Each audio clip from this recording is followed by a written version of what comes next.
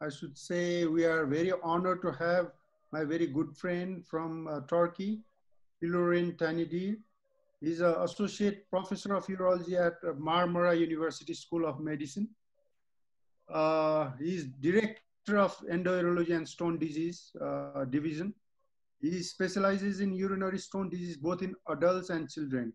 His current research interests are mainly prospective, retrospective clinical trials on endoscopic stone surgeries, urinary markers, and patient-reported outcomes.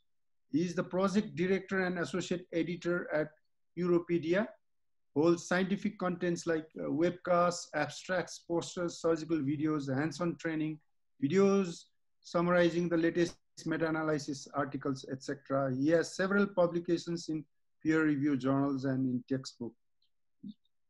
Over to you, my friend, Yiloren. Thank you.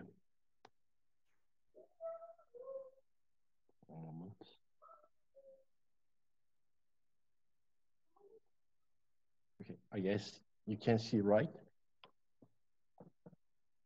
Thank you for the kind invitation. I'm honored to be here. It's a great pleasure to be in the faculty. Can you hear me, by the way? Hello, Tanidir. Can you hear me?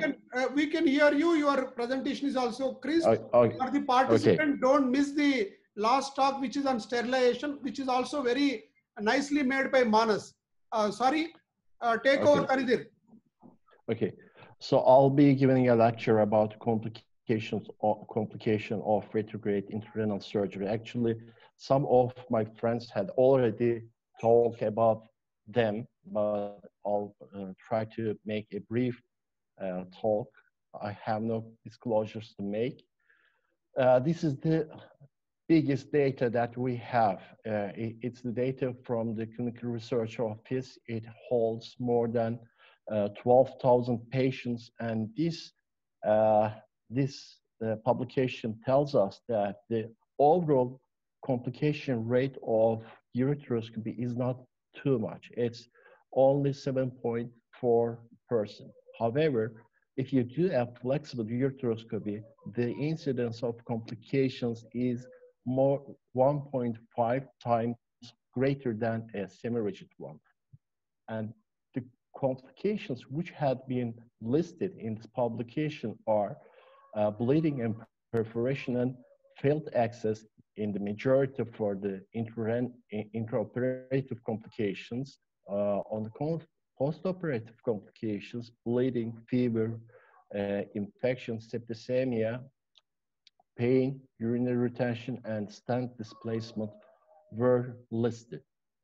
Some of these complications actually don't look like a severe one. However, when you put them into Clavien score, for example, the bleeding, some of them actually need further treatments with endoscopic, radiologic, or surgical ones, which means actually they are severe complications.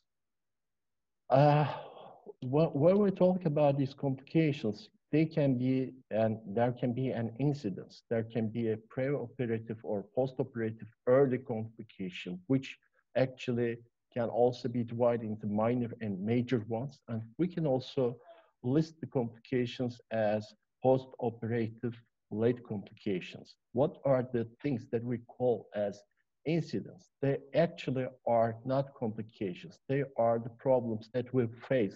For example, having a difficulty in access, failure of an equipment or an instrument, migration of a stone, or malposition of a urethral stent. Actually, these do not harm the patient, but they can lead to an increase in operative time, and that they can also lead to several auxiliary interventions afterwards. About the perioperative complications, the majority of them are minor complications. They are bleeding, thermal injury, or mucosal perforation. However, the major ones are the ones which threatens life or which needs a kind of intervention, like lesions, urethral lesions, like urethral lesions, perforations, avulsion, extravasation, and death. Here I want to show you the minor complications. On the left side, we see a mucosal perforation. On the right side, we see a thermal injury. And in the middle, there is a perioperative bleeding. Bleeding is important. The others actually do not have severe harm. However, with bleeding, you can obscure, we can have an obscure in the vision, and the operation can be delayed, or we can postpone the operation. Another trick to overcome this vision problem may be using 100% of contrast material from the injection port from time to time can increase the vision. As I told you, bleeding is underreported in the series. However, stone burden and CT attenuation of the stone can lead to, has a correlation with the hematuria, has a correlation with the bleeding. Force that you put on the intrarenal pressure, if it exceeds an amount, and mucosal injuries are the main causes of bleeding. Dr. Olivier Traxler has introduced a scale for the urethral wall injury, and grade 2 and 3, which actually holds mucosal injury and full thickness injury, are listed as high-grade urethral injuries. And with Dr. Manoj Monga, last year they published this prospective data, a series which has 446 patients, and overall the high-grade lesion rate was only 12.5%, and the stricture rate in this high-grade lesion was 1.8% in a median follow-up of 3 years, which means it is very rare.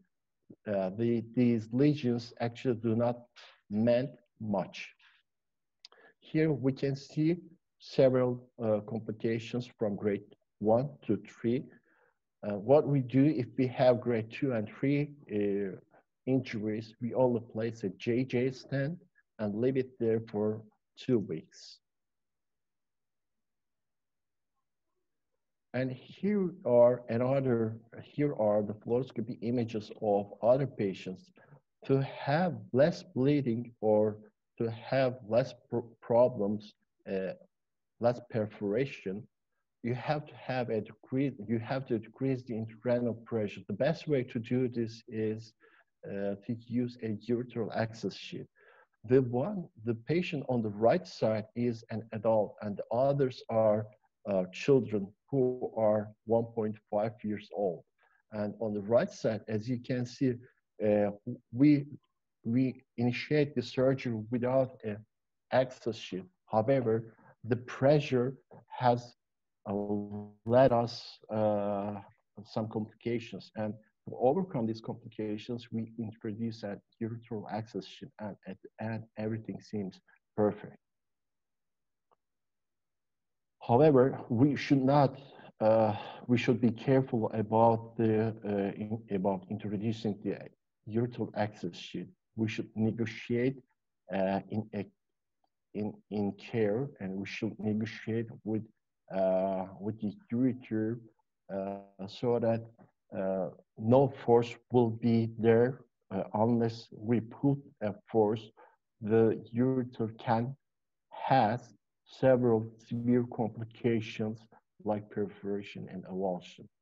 Avulsion is another severe complication that we can face with, and this actually happens very rare, and it is actually also underreported. It happens due to a basket usage, or sometimes the tip of the scope can get stuck in the UPG, and when you pull it down, you can again lost in an avulsion. Concerning the postoperative early complications, we also, again, have minor and major complications. The most common one is fever, which can accompany infection, and when we can't realize and when we can't treat the infection in a certain time, it can lead to septicemia, which is the major complication.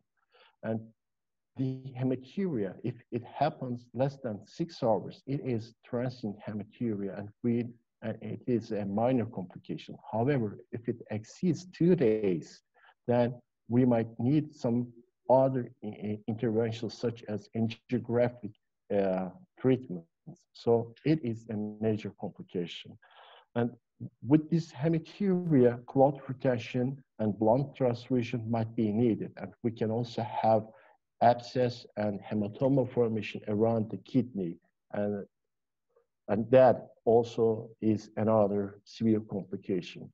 Most of these complications are less in grade.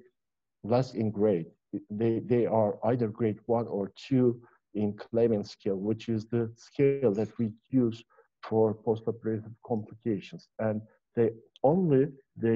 majority of them happen with positive urine culture and long operation time and high irrigation fluid rate.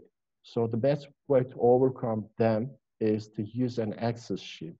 And this study, again, from the CROIS data, has shown us that the urethral access sheet usage can actually not lead us to too much complications as some propose. Another complication can be due to high grade. Another complication can also happen due to large stone burden. Any stone larger than 2 centimeters can have larger number of fever rate, and they also end up with longer operation time. So the risk factors for fever and infection is high intrarenal pressure, high irrigation rate, and long operation time, which we can actually control. Hematoma and extravasation are also major problems. They actually happen in patients with urinary tract infections in children and merely in cystine stones. If they are infected, we have to drain them. If they are sterile, we can observe them. 1/3 to 2/3 of the infected hematoma can lead to nephrectomy. So we should have to be careful about them. This is the patient that I operate 2 months later. He had been admitted to our hospital due to fever. As you can see, this patient had an extravasation at the time of operation, but in the postoperative follow-up, he didn't really have a major problem. However, as you can see here, he had a huge hematoma. So we had to place a drainage and we had to treat that patient with antibiotic treatments. So the urethral obstruction can happen due to edema, clots, and due to the stones. And proper urethral access sheet is the best way to overcome them. And urethral stenting is another way to overcome them. In the old series, reflux has also been told. However, small caliber devices and no dilatation techniques had helped us in decreasing them. Deep vein thrombosis and nerve damage can also happen, but this can be overcome with proper positioning and cushioning. Rare complications are actually being reported like this one, where a stent has migrated outside the kidney and fistulas and necrosis can also happen in patients with radiation treatment and partial perforation and this devascularization. Last but not the least, we can observe mortality. So urosepsis and hemorrhagic complications are the main reasons of death after a flexible ureteroscopy treatment. To overcome these problems, we have to have patients with a sterile urine. We have to use urethral access sheet in the ones which we can. We have to be careful about flow, and we have to have an operation time less than 2 hours for adults and 1 hour for children. And we also have to be careful in the post-operative phase. This is actually, these are the last slides that I would like to share with you. The 3 important post-operative late complications that we can face are strictures, stenosis, and reflux. They happen after a month. That's why we have to be careful about them, and we have to ask every patient to visit us and to obtain an imaging at the end of first month. Instrumentation, impacted stones, urethral perforation, mucosal lesions, and ischemia are the main etiological factors in stenosis. And reflux can happen, but nowadays it is really low because our instruments are small. And each person question. Stricture can also happen. We don't know the actual rate, but we can treat them if they are less than 1 centimeter with an endoscopical fashion. However, dense strictures and stones strictures which are larger than 1 centimeter need to be treated with an open or laparoscopic intervention, and we have to do reconstructive surgeries for them. Thank you for your attention. Thank you very much. Much time, I won't go about them, these. Okay? Thank you very much, Yiloren.